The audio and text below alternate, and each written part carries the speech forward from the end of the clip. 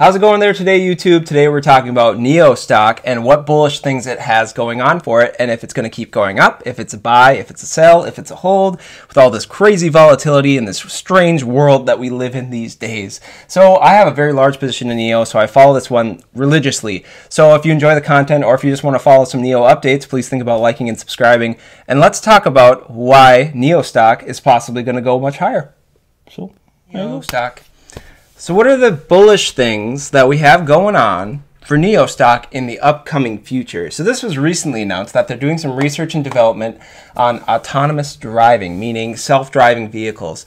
Now, and when you think about this, Tesla has a huge edge on this, and I don't know if this is something that's going to be, a big game changer for NIO in the end. It is interesting that they're doing it, but I don't know if this is going to be a big game changer for NIO in the end, just because Tesla does have a huge lead on them, and I feel like if somebody's going to want to buy a self-driving car, they're going to buy a Tesla in general. But it is interesting that they're getting in this space, and it is kind of exciting also that they're getting in the space here. October sales. So at the beginning of next month, we're going to be looking forward to October sales. And these could be really, really ideal for us because it seems like NIO just keeps crushing record after record after record. But that might also be baked into the share price as well. So if they don't break the record that they had last month, is that going to absolutely just grenade the share price? And it certainly could grenade the share price because it seems that we're kind of expecting at this point for them to keep growing exponentially. COVID-19 seems to not be resurging so much in China as it is in the United States, which is a good thing for car sales because if we go on another lockdown, I feel like the last thing people are probably going to want to think about buying is a new vehicle. So I think that is also another bullish thing that's happening for them right now, and hopefully in the future something they won't have to deal with here.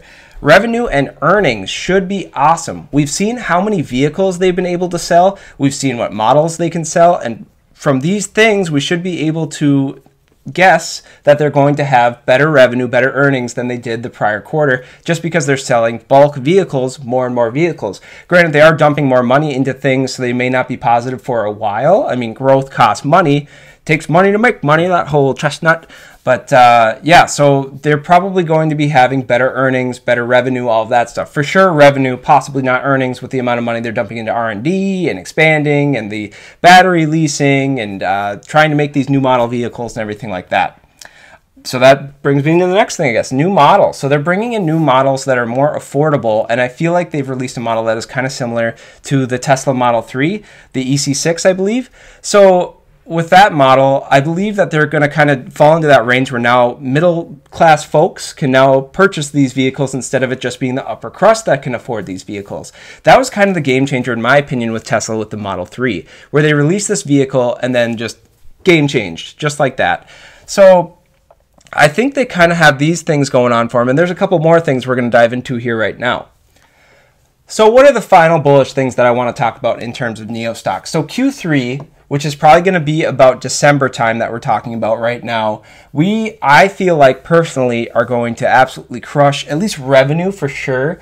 Earnings may be a different fact. They're probably still in a pretty heavy cash burn mode just to try to expand. So I think earnings will probably be a little bit better, possibly not better, but I think revenue is going to be on point. So I think December time, our earnings are going to be an absolute blast off. Again, this is speculation. It could be bad. Who knows? Maybe they're taking huge losses on all these new models they're putting out there. Who knows? So I think Q3 in December, I think will be a good thing. I think that'll be good. I think the deliveries are going to be good. I think NIO Day that they announced, so generally they do have NIO Day in December, but with COVID they had to push it back out to January, but they didn't have a set date at all for about a year. So they have to have something that they're going to unveil, I feel like, January 9th, because they could have easily just not had NIO Day. So why even have NIO Day if you really don't have something groundbreaking to unveil? So in my opinion, I almost feel like on January 9th, they're going to release something that just like shake the shit out of everything. It's going to be crazy. I think they're going to release some news that's going to be really, really good for them. So for me, is this one a buy, a sell, or a hold? And we're going to switch to blue for this one just because. Is this one a buy, a sell, or a hold? So for me, I have a large chunk of my investing wealth in NIO stock, probably more than I should have if I'm honest with it, because there is a bit of speculation yet with this one. So I'm holding, but if I didn't have a fully flushed out position, I would still feel fine buying some. Even at the, what is it at now, what, $27 range? I would still feel fine buying some just because I'm so stinking bullish on this one. I feel like things are just going to keep accelerating. Their growth has been phenomenal. Their revenue has been phenomenal. Their vehicle deliveries have been phenomenal. Everything's just been so on point.